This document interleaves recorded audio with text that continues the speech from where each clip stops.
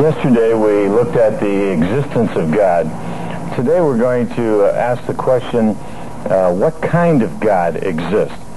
There are many different views of God, and we'd like to take a look at an illustration of each of them.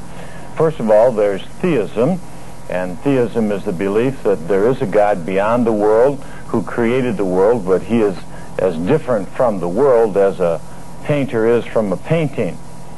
The second illustration is deism. Deism is the belief that there is a God beyond the world, but he does not interfere with the world. He does not perform miracles in the world. Then there's the view called finite godism, that there is a finite God beyond the world, but he's not all-powerful. He's not in absolute control of the world, and he is limited by the evil that's in the world. Then there's polytheism, the belief that there are many gods, each of which, of course, is finite, that are interacting with the world. Then there's the view called pantheism, which says the world is God, and God is the world, or God is all, and all is God. And, of course, atheism, that says there's a world and no God. The view that we're expounding is the view called theism. There is an infinite God beyond the world who made the world. He created it, he brought it into existence, and he intervenes from time to time to perform miracles in the world. In order to know by reason and human reason alone what kind of God this is, we need to look back at the arguments that we presented in favor of the existence of God. First of all, you remember there was the cosmological argument that says the creation shows there is a creator. Every effect has a cause. The cosmos has a beginning, therefore there must have been a beginner. Now this argument shows that God is powerful, because if he was able to produce the world, he had to have the power to do it. In fact, if he was able to create something from nothing, he had to have all power. He had to be an all-powerful God to make something out of nothing. Nothing comes from nothing, but someone, God, created something out of nothing, and this was an all-powerful act of the Creator. Then, of course, there was the argument that every design has a designer, every composition has a composer. This is the teleological argument, and it tells us that God is intelligent. Life manifests intelligence. Specified complexity is found even in the smallest creatures in the sea, so that God is an intelligent creator because of the marvelous plan, order, structure that he has produced in his universe. The moral argument says every moral law has a moral lawgiver. And, of course, if there is a moral law, then there must be a moral lawgiver, and God himself must be the ultimate standard of morality. He has to be absolutely perfect, the basis for all values. So those three arguments tell us that there is an all-powerful, super intelligent, absolutely perfect moral standard for the universe. The ontological argument, while it did not prove the existence of God, did nevertheless show that God must be an absolutely perfect being, an absolutely necessary being. You remember St. Anselm said, if you can think of an absolutely perfect being, he must exist, because if you thought of him as not having existence, he wouldn't be absolutely perfect. And while that argument isn't valid, it certainly is valid to say that God must be the absolutely perfect being, because if he lacked any perfection, he wouldn't be the ultimate. And the very fact that we know things are more or less perfect presupposes a most perfect. The very fact that we can say this is not a perfect circle presupposes that we have an idea of what a perfect circle is. Something cannot fall short of a standard unless we know what the standard is from which it falls short. So God must be an absolutely perfect being, the basis of all perfection. Also, he has to be absolutely necessary. That is, he cannot not exist. If there is a God, he must exist. If there is a triangle, it must have three sides. And if there is a necessary being, it must exist necessarily. The only way God could exist is to exist necessarily. If he came to be, he wouldn't be God. Something else would have caused him to come to be. So what we can infer from these arguments for the existence of God is an all-powerful, all intelligent, absolutely morally perfect, absolutely necessary being who created the universe. Now, there are a number of other things we can learn about God simply by unpacking these attributes of God that we've already learned from what is called general revelation from a Christian standpoint, or what is known of as nature or human reason. We can also learn that God is unique, that he's absolutely one, because God is an unlimited being. He has unlimited power. Everything that is limited has a limiter. Everything that is finite has a creator, and the creator could not be finite, so the creator must be infinite. If every finite has a cause, then the cause of every finite thing cannot be finite. If it were finite, it would need a cause. Therefore, the cause of all finite things must be infinite, must be unlimited. But how many unlimited beings can you have? You can only have one. God is an unlimited being. You cannot have two infinite beings. You would have to have a difference between them, and since they're both infinite, there's no way to have a difference between them. Or to put it in a different way, God is a class of one because he's an all-perfect being. You cannot have two absolutely perfect beings. To have two things, one must differ from the other. For one to differ from the other, one would have to have something the other one doesn't have. But if one doesn't have it, then it lacks it. If it lacks it, it wouldn't be all perfect. So you can't have two all-perfect beings. One would lack a perfection, and it wouldn't be all perfect. If you had two beings that were entirely identical in every respect, they would be one. For example, if you had two pins, the two pins couldn't be identical. You say, well, they could be the same shape. But if you looked under a microscope, they'd be a little different shape. And even if under a microscope they had the same shape, this would be made of this metal, and that pin would be made of that metal. They wouldn't be the same pins. You say, well, what if both pins were made of the same metal and had the same shape and the same size, had the same molecules in them? Then, of course, you only have one pin. So you can only have one God. You can only have one ultimate. You can't have two alls. You can't have two infinite beings, and you cannot have two all-perfects. There must be only one infinite, powerful, intelligent, absolutely morally perfect being who is the cause of all things that exist. Now, this leads us to another conclusion about this God. God must be the Lord over all creation. If he created it, he is the Lord of it. He is sovereign over it. Simply by human reason alone, we can conclude that if this world came into existence from nothing and someone made it out of nothing, that someone who made it is in absolute control over it, because he brought it into existence. He's holding it into existence. It exists only because he continues to cause it to exist, just like the blocks are held up by the hand and the chain is held up by the peg. So God is the one holding the universe into existence right now, simultaneous causality. When you look in a mirror, you see an image of your face. You are the cause of that image, and if you weren't there, the image wouldn't be there.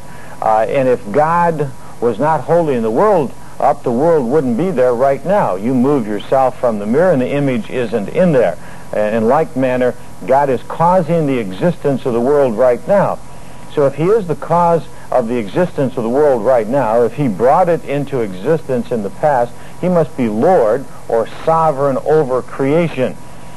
There's another attribute of God that we want to discuss a little bit, and that's the attribute of God's infinity. He is unlimited. We alluded to it earlier.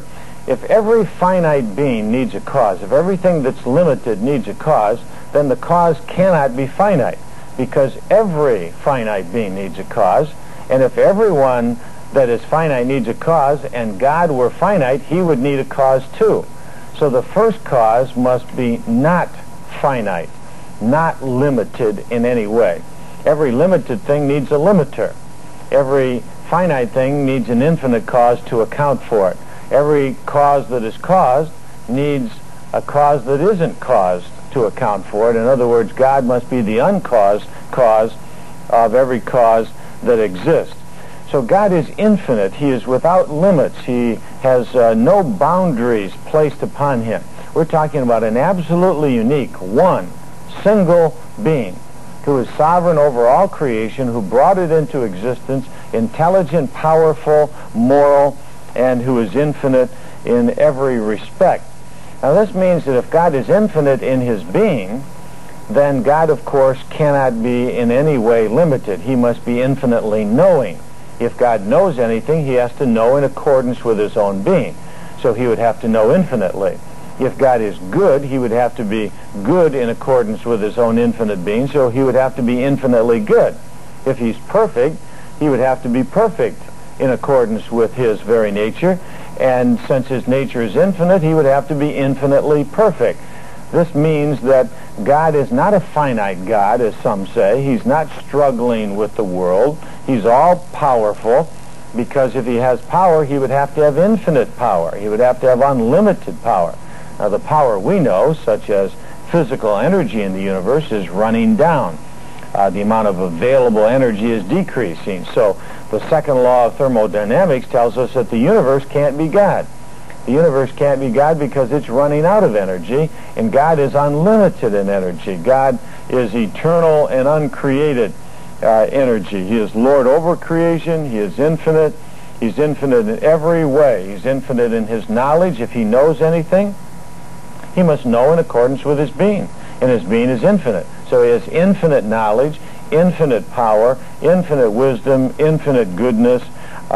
He is infinite in every respect. One of the attributes of God that emerges from this is called aseity, spelled A-S-E-I-T-Y. Aseity is the attribute of self-existence, that God is the self-existent one. He is the one who doesn't depend on anything else for his existence. This can be easily seen when you think of what a creature really is. A creature is a dependent being. We depend for our existence on something else. But everything can't depend. Something has to be independent on which everything else depends. A creature is a contingent being. But everything can't be contingent. Something has to be necessary. In other words, everything can't come to be and cease to be. Something just has to be.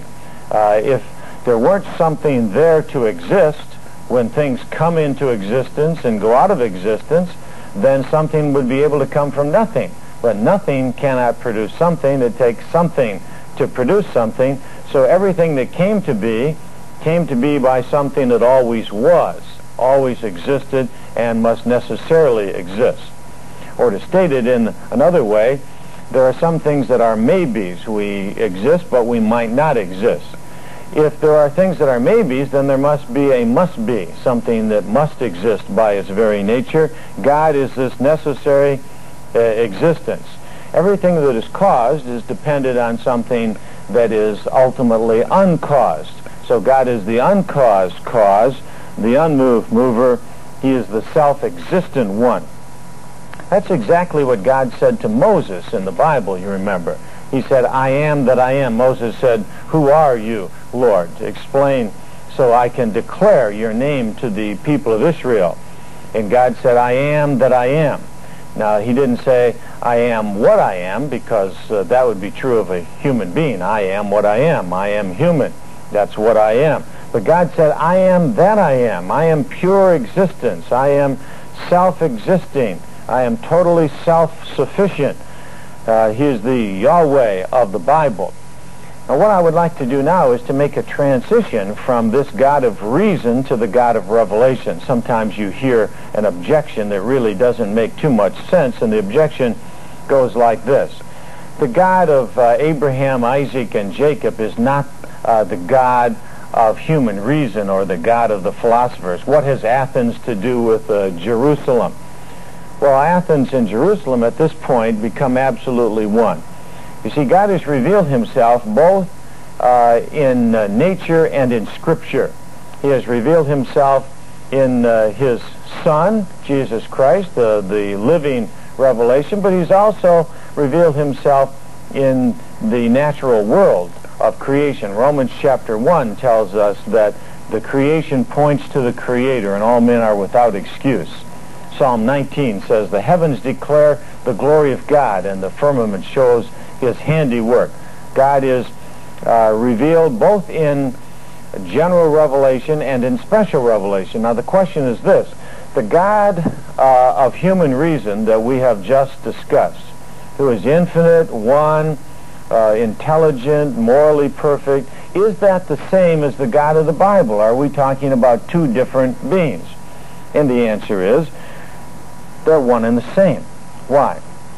Because you can't have two infinites. The God of human reason, as we saw, must be an infinite, unlimited being, absolutely perfect. And the God of the Bible is revealed, as we'll see in a moment, as infinite, self-existing, absolutely perfect. And you can't have two infinite beings.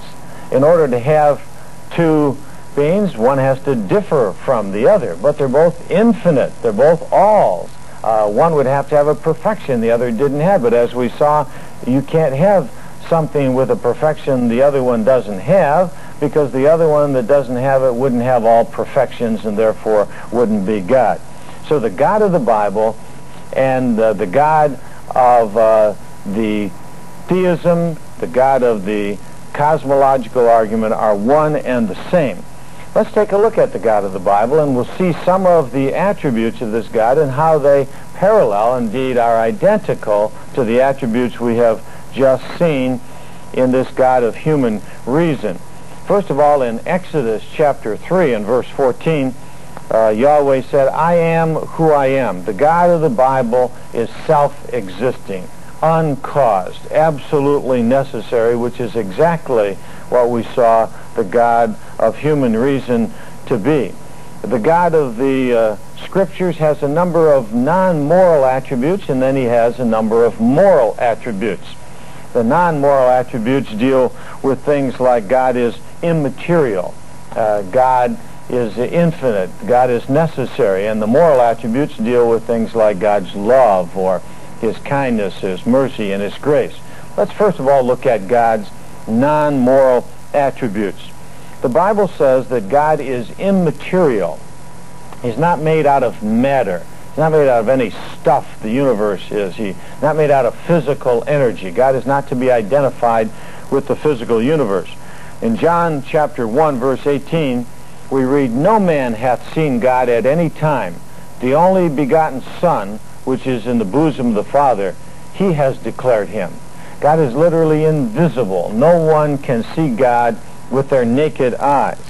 John chapter 4, verse 24, "God is a spirit, and they that worship him must worship him in spirit and in truth."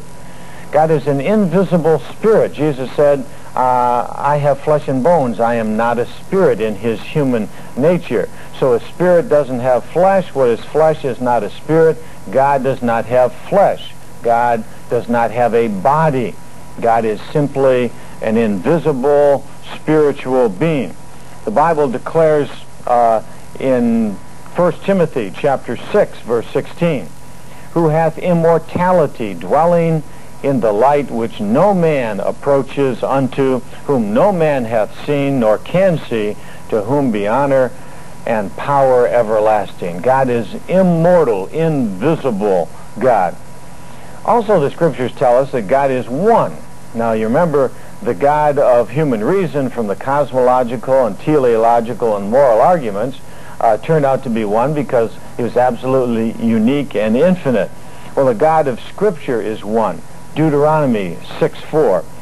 "Hear, O Israel, the Lord our God is one." The Apostle Paul repeated this in the New Testament, 1 Corinthians chapter 8 and verse 4. "As concerning, therefore, the eating of those things that are offered in sacrifice unto idols, we know that an idol is nothing in the world, and that there is none other God but one." Christianity is a monotheistic religion. It affirms the one true God and says the Lord our God is one, just as the God of human reason was absolutely one and unique, so the God of divine revelation is absolutely one and unique. The Scriptures also say that God is indivisible. He has no parts. He's not composed. that would follow from God's spiritual nature. You can cut something that is material in two, but you can't cut a spirit in two. Spirit has no parts to cut into, and what has no parts cannot be torn apart. God is spirit, and therefore he cannot be torn apart. John 4:24. Acts 17:29, the Apostle Paul said, "For as much then as we are the offspring of God, we ought not to think that the Godhead is like unto gold or silver or stones graven by art and man's device." Paul said, if you think of it, we are intelligent beings, we have minds. We shouldn't think of God as being a stone. A stone can't produce a mind. There are really only two basic beliefs in the world. Either matter produce mind, or mind produce matter. Now, matter can't produce mind. Matter doesn't have any intelligence. It takes intelligence to produce intelligence. It takes mind to produce mind. So God is mind. God is spirit. God is the one who is indivisible because of his very spiritual nature. Romans chapter 1, verse 23. It says the pagans changed the glory of the uncorruptible God into corruptible things like four-footed beasts. So God is the uncorruptible, indivisible, absolutely spiritual being. The Bible also tells us that God is infinite. He's without limitations, and this accords also with what we learn from human reason, which is really God's general revelation to all men. Genesis chapter 17, verse 1, "And when Abraham was 90 years old and 9, the Lord appeared to Abraham and said to him, I am Almighty God. Walk before me and be thou perfect." God is almighty. He's not limited in his power. Is anything too hard for the Lord? Absolutely nothing is too hard for him because he is unlimited in his powerful resources. Psalm 147, verse 5 says, "Great is our Lord, and of great power. His understanding is infinite." We have an infinite God with infinite understanding and infinite power. Now, the God that we learned about through general revelation was infinite. The God of the Bible, special revelation, is infinite. They're one and the same God. The God we learned about through human reason was one. The God of the Bible is one, so they're one and the same God. The God of Abraham, Isaac, and Jacob is the God of the philosophers if the philosophers are thinking correctly. And as we reason about the existence of God, we can discover also that God is unchangeable. This is exactly what the Bible tells us. Malachi 3:6. "For I am the Lord, I change not, and therefore you sons of Jacob are not consumed." I am the Lord, and I change not. God is an unchangeable being. See, in order to change, you have to have something that remains the same and something that can change. Otherwise, no change is possible. You'd have to have parts in order to change. But God has no parts, so God cannot change. God is a simple, indivisible, immutable being. He is changeless. Hebrews 1:10 through 12 declares, "And thou, Lord, in the beginning, hast laid the foundation of the earth, and the heavens are the work of thy hands." God doesn't change because he laid the foundation of the earth, and the earth changes, but he remains the same. He is the same from the beginning. Jesus Christ, the same yesterday, today, and forever, we read in Hebrews chapter 13 and verse 8. The book of James in chapter 1, verse 17, has a good description of God's immutability, his unchangeableness. It says, "Every good and perfect gift is from above, and comes down from the Father of lights, with whom is no variableness, neither shadow of turning."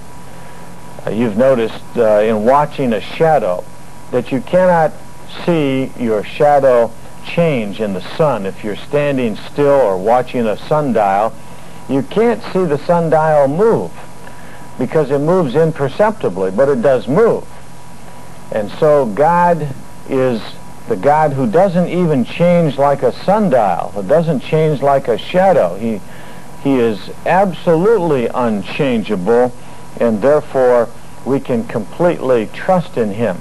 Now, the unchangeableness of God is an attribute that's very fascinating, because if God can't change and everything else that changes in respect to God is relative and God is absolute. Albert Einstein talked about the theory of relativity, but he believed that there was an absolute spirit, absolute God, to which everything was relative. Perhaps you've had the experience of being in a car or an automobile and looking over at another one next to you, and you can't tell whether that one's moving or your car is moving. Well, if you look at a tree, a fixed point, then you can measure which one is moving. But if the tree is moving, then you don't know who's moving forward or backwards. Everything can't be moving. Something has to be fixed so that we can see and measure change by it. Now, the change in this world is measured by the unchangeable God. God is the unchangeable fixed point by which we can measure everything else. God is like a pillar. The man can stand on the right side of the pillar and move to the left side of the pillar. When he does, the pillar doesn't move, just the man has moved. We move in relationship to God, but God does not move in relationship to us. Now, it is true that the Bible talks about God changing, God repenting, but it's something like this. If you were on a bicycle going against the wind and you say, the wind is against me, and you turn around and you say, the wind is for me, the wind hasn't changed. You have with respect to the wind. And God seems for people who are going in his will, and he seems against people who are going against his will. God hasn't changed. He's still the same consistent God. It is we who have changed in respect to God. The Bible also says God is omniscient. He's all-knowing. Now, we learn to remember from human reason that if God created an intelligently patterned world, he must be intelligent. And if God created a finite world, he must be infinite. And if he's infinite and intelligent, he must be infinitely intelligent. That's another way of saying God knows everything. God is omniscient or all-knowing. In the Bible, it's declared in these terms, Psalm 139, O Lord, thou hast searched me and known me. Thou knowest my downsitting and my uprising, and thou understandest my thoughts afar off. Thou compassest my path and my lying down, and art acquainted with all my ways. For there is not a word in my tongue, but lo, O Lord, thou knowest it altogether. God knows everything. He knows when I sit down. He knows when I stand up. He knows what's in my heart. Hebrews chapter 4 and verse 13 says, all things are naked and open before the eyes of him with whom we have to do. God sees into the very depth of our heart. He is an all-knowing being. You can't have two all-powerful, all-knowing, absolutely necessary beings. There is only one. And the God of the Bible holds people responsible who don't know the Bible, because he has made these truths available to all men, because he has declared them from creation. He has written them in the hearts of men. Psalm 19, Romans 1, Romans 2, Acts chapter 14, Acts chapter 17, all of these passages of the Bible declare this God to all men. God is also omnipotent, or all-powerful, according to the Bible. Job 42:2. I know that you can do everything, and that no thought can be withheld from you. You remember, Job came to the conclusion that God was all-powerful, and that he was in control of the whole universe. He was in control of the devil, of the forces of evil. He was in control of every detail of Job's life, even permitting the tragedy that happened to him and bringing the greater good out of it. God is all-powerful. Jeremiah 32:17 says, Ah, Lord God, behold, thou hast made the heavens and the earth by thy great power and stretched out arm, and there is nothing too hard for you. Absolutely nothing is too hard for God, because he can do anything that's possible to do. He is literally an all-powerful, omnipotent God. The Bible also has another non-moral attribute of God. It's called omnipresence. God is everywhere present. God is here. God is over there. God is in outer space. God is in the depth of the sea. The psalmist put this in a very beautiful way in Psalm 139, verses 7 to 10. Whither shall I go from thy spirit? Or whither shall I flee from thy presence? If I ascend up in heaven, thou art there. If I make my bed in hell, behold, thou art there. If I were to take the wings of the morning and dwell in the uttermost parts of the sea, even there thy hand will lead me, and thy right hand will hold me. God is literally everywhere. God is spirit, and as spirit he encompasses everything. God knows everything. God is all-powerful, and God is everywhere present. The three omnis: omni-knowing, or omniscient; omnipotent, or all-powerful; omnipotent; omnipresent, everywhere present. Jeremiah chapter 23, verses 23 and 24 say, Am I a God at hand, saith the Lord, and not a God afar off? Can any hide himself in secret places, that I shall not see him, saith the Lord? Do not I fill heaven and earth, saith the Lord? God fills heaven and earth. He's everywhere at all times. From these attributes, there's another attribute that emerges, and that's called the majesty of God.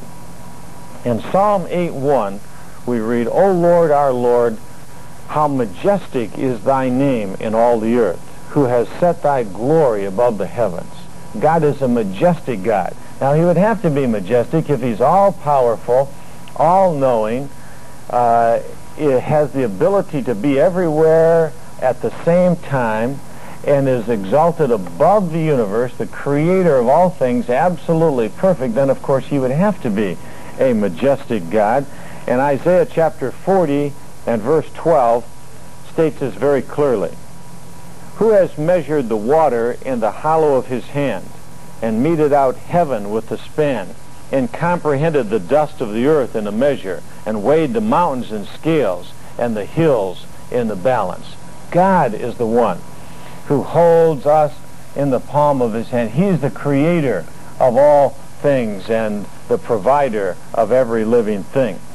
In 2 Peter chapter 1, verse 16, it declares, For we have not followed cunningly devised fables when we made known unto you the power and coming of our Lord Jesus Christ, but we were eyewitnesses of his majesty.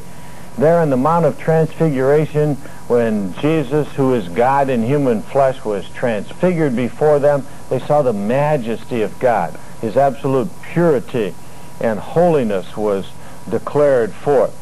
God is a majestic being.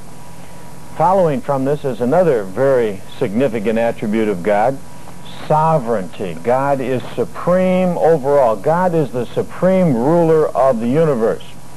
Man may rule, but God overrules. Man may propose, but God ultimately disposes of all things.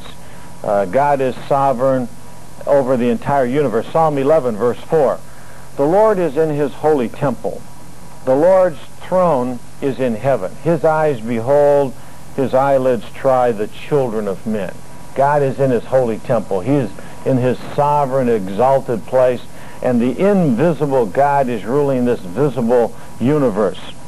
We read in Psalm 104, verse 19, He appointed the moon for seasons, and the sun knows his going down. God has appointed all of the stars in space. He has appointed everything in this universe to declare his power and majesty.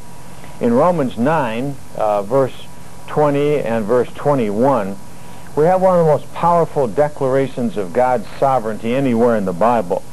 Nay, but, O man, who art thou that repliest against God? Shall the thing formed say to him that formed it, Why have you made me thus? Has not the potter power over the clay of the same lump to make one vessel unto honor and another to dishonor?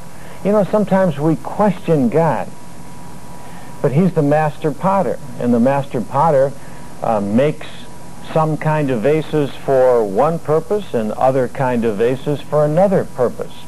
He is the master painter, and the master painter paints the beautiful mountain, and he also paints the raging sea. All of this are part of God's great plan for this world because he is sovereign over all things. Now this gives us a list then of God's non-moral attributes. His infinity, his necessity, his simplicity, his omnipresence, his omnipotence. God in his non-moral character is of course not only revealed in Scripture, but is revealed to human understanding in nature and in the hearts and lives of human beings. But what about God's moral attributes? Is God a moral being? Does he have attributes that depict a moral character? We saw that this is true from the moral argument, because the moral argument says every moral law has a moral lawgiver, and we saw this is also true from perfection, because God has to be absolutely perfect. If there are things more or less perfect, there has to be a standard which is absolutely perfect by which we can measure them. But what does the Bible say about his moral attributes? It says God has holiness, complete righteousness. Isaiah 6, verse 3. And one angel cried to another and said, Holy, holy, holy is the Lord of hosts. The whole earth is full of his glory. The angels sing the Ter Sanctus, holy, holy, holy, in the very presence of God. He is absolutely perfect. Habakkuk 1:13 says, Thou art of purer eyes than to behold evil, and canst not look upon iniquity. God is so pure that he can't even look upon evil in any approving way. 1 John 1:5. This then is the message which we have heard of him and declare unto you, that God is light, and in him is no darkness at all. He is pure, unadulterated light, light with no darkness at all in it. These are ways of describing God's holiness. The great verse of Scripture, I am holy, be ye holy, from the book of Leviticus, chapter 11. God is also justice. He is absolutely fair. He does to each according to its due. Psalm 19:9, the fear of the Lord is clean, enduring forever. The judgments of the Lord are true and righteous altogether. He is not unfair, nor unjust in his judgments. Zephaniah 3:5 says, the just Lord is in the midst thereof. He will do no iniquity. Every morning doth he bring his righteous judgment to light. He faileth not, but the unjust knows no shame. Every morning God brings his justice to light. And in Romans chapter 2, when Paul was talking about the pagan world and how they had fallen away from God, he says in verse 5, But after thy hardness and impenitent heart treasures up unto thyself wrath against the day of wrath and revelation of the righteous judgment of God, who will render to every man according to his deeds. God is fair. God is just. These are part of the moral attributes of God. Holy and just God. He's also jealous. This is a very interesting attribute, because what is a sin for us is one of God's very attributes. How can that be? What is jealousy? Why is God a jealous God? Well, first of all, jealousy means that God is an all-consuming God. He has an all-consuming concern for his own supremacy. He protects religiously who he is against anyone who would try to be his equal. He is the sovereign, supreme creator of the universe. Exodus chapter 20, verse 5. Thou shalt not bow down thyself to them, nor serve them. For I am the Lord thy God, and I am a jealous God, visiting iniquity of the fathers upon the children unto the third and fourth generation of them that hate me. God is described as a jealous God. He's so holy and he's so protective of his holiness that he visits the sins upon generation after generation. In Exodus chapter 34, verse 14, we read that jealousy is a very attribute of God. For thou shalt worship no other God, for the Lord, whose name is jealousy, is a jealous God. Capital J, jealousy. God is a jealous God, and he will zealously protect his own holiness in order to preserve the integrity of the universe. If God doesn't stand up for what's absolutely right, who is? And he is the absolute standard for rightness. So what is wrong for us, namely to be jealous of what someone else has, is not wrong for God because he possesses it. He is the ultimate. He is the standard of righteousness and holiness, and therefore for him it is absolutely right to protect his own jealousy. The Bible also declares that God is perfect. He has absolute perfection, flawless, excellent. Deuteronomy 32:4. He is the rock. His work is perfect. For all his ways are judgment, a God of truth and without iniquity, just and right is he. God is so perfect, he never makes any mistakes. He is flawless in his character. In Matthew chapter 5, verse 48, Jesus said in the Sermon on the Mount, "Be ye perfect as your Father in heaven is perfect." We've got a perfect God. He's the standard of all else. He's the ruler by which we measure. When sin is declared in the Bible, in Romans 3, it says, all have sinned and fallen short. Falling short assumes that there's a standard from which we are falling. God is that perfect standard. Another one of God's moral attributes is truthfulness. He's completely trustworthy and consistent. You can count on God. Numbers 23:19. God is not a man that he should lie, neither the Son of Man that he should repent. Hath he said, and shall he not do it? Or hath he spoken, and shall he not make it good? God said it, you can trust it. If God declared it, it is true. He is truth, and he declares the truth. In Romans chapter 3 and verse 4, it says, God forbid, yea, let God be true, and every man a liar. Now, there are people who think that God has lied, and they are uttering the truth. The Bible says God is truth, and man is uttering a lie. A lie is what falls short of the truth. God is that standard by which we can measure what is wrong. Jesus himself, who is the declaration of God, said, I am the truth. Truth is what corresponds to reality. Jesus was that truth that corresponded to the Father. He said, if you have seen me, you have seen the Father, because the Son declares the Father.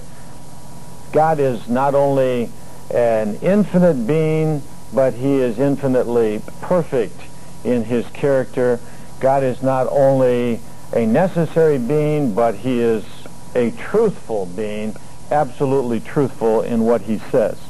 Another one of God's moral attributes is omnibenevolence, or all-loving.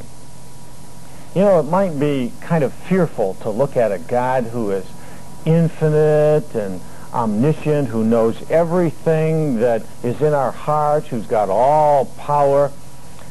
It might be kind of fearful to look on that kind of God unless we also knew he was all-loving.